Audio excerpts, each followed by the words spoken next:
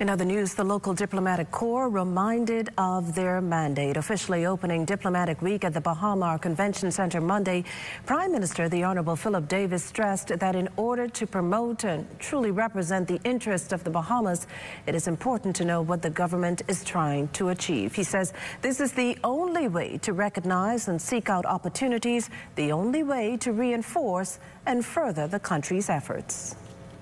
It is very easy to get caught up in the process of negotiating various treaties and agreements, attending many summits and conferences, and extending the myriad of courtesies and protocols that are part and parcel of your job.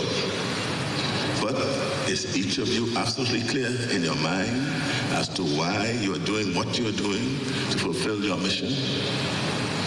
The policy position is just the starting point.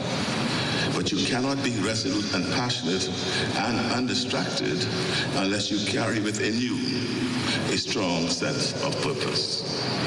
Whether you are helping to drive solutions connected with climate change, whether you are promoting investment and trade, or whether you are helping to improve travel opportunities for our people, underneath each sits that driving purpose to help make life better.